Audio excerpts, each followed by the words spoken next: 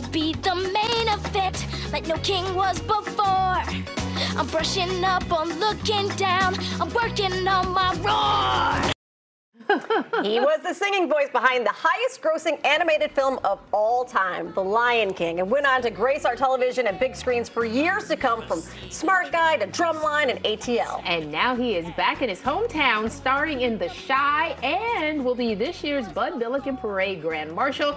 Jason Weaver joins us now. Jason, so good to see you. Welcome home. We're so happy to have you. We'll talk about Bud Billiken in a minute. Yes. But I just want to ask you, how many times a day do you say thank you to your mama for working out that deal with the Lion King? Oh, at least 10 times a day I thank my mother. So for everybody at home, instead of taking a flat fee for singing this song, your mom worked out a deal where you get royalties. Yeah, she basically worked it out, you know, as we were negotiating the contract, where I would receive a residual income, like, you know, throughout the time that the Lion King would continue to just become successful and thrive and flourish. And yeah, it's just been a blessing and a gift that just keeps on giving. But, you know, my mother was very instrumental in that. And from the very beginning of me being in the industry, she taught me about the importance of just doing good business and understanding and knowing your worth. Absolutely. Oh, yeah. Yeah, because I mean, were you 12 when you recorded Yeah, I was 12 that? when I did it. So I really didn't have a concept then as it relates to business. Big giant flat fee, and you're like, sure, I could Yeah, it was take $2 million,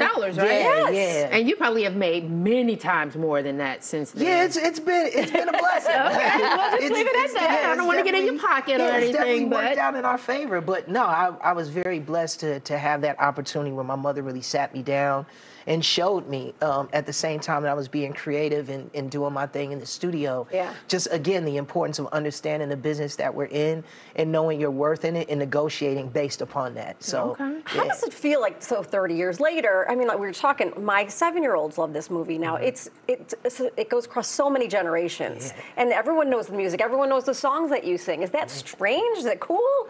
Yeah, I can honestly say it's really, really cool. It still blows my mind that I was even blessed with an opportunity like that. But then just to see how it's evolved over time and just grown, and how many people it's just like touched. It's incredible. Yeah. Yeah, and then you were able to expand your career from singing to now acting, and then including the singing with the acting, because you played Michael Jackson. Yes, ma'am. Yes, ma'am. I did the Jacksons miniseries where I played Michael Jackson. That was prior to me working on The Lion King. As a matter of fact, how I was recruited to do The Lion King was based on my involvement with the Jacksons miniseries. So, yeah. And did I read somewhere that you met him? And he came to set dressed up? Yeah, he came to set dressed up as an older gentleman. This was like around the time that he was doing the Dangerous tour. Okay. So he was in and out of the country at that time, but he did stop by the set briefly, just, you know, where we could meet and establish a rapport, and where he could tell me himself what he thought of my performance, and at least from what he was able to see from the dailies so far. And it was great. It was great. What is that? He just told me that I did a great job, or I was doing a great job, Okay. and just to continue to keep up the good work and stay focused. And that's what I did, and it turned out really well. People really enjoyed that miniseries. Yeah, absolutely. I was one of them. All right, awesome. so we're gonna graduate here, and now you're back on the screen again in The Chi. Yes, ma'am. In The Chi. That's right. How does that feel? It's phenomenal. It feels like a full circle moment. Shout out to Lena Waithe. Oh, yeah. To the creator of the show and my good friend and sister. No, when this opportunity was presented to me to be a part of the show, I just jumped at the chance, jumped at the opportunity, because I'm a proud Chicagoan, born and raised here.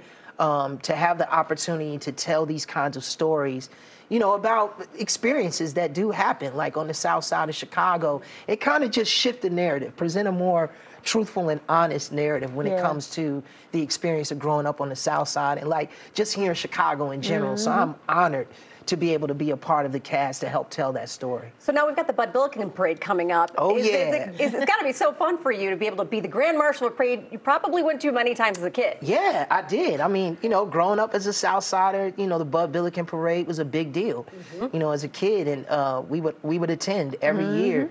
So to have the honor of being the Grand Marshal, I mean, I truly am. This is a big moment for me. I mean, people that come from that particular community on the South Side, you know, that's a major badge of honor. So I'm really looking forward to it. I hope everybody out there that you'll come and hang out with us August 10th. Yep. We're going to have a great time. It's going to be a huge celebration. Oh, yeah. It's always a fun day. All right. So I hear you're splitting your time between Chicago and Atlanta. Yes. Are you working on something else other than The Chi right now?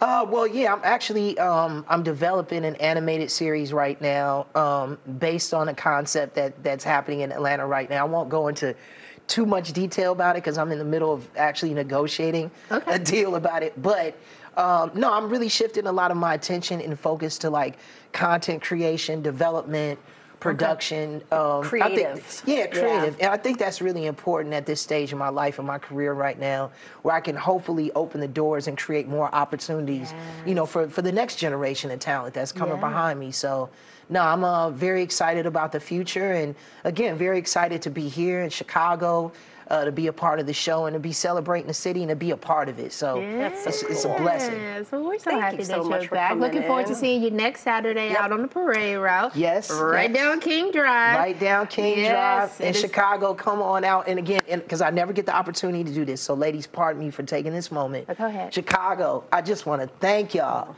Thank you so much for supporting me throughout all the years.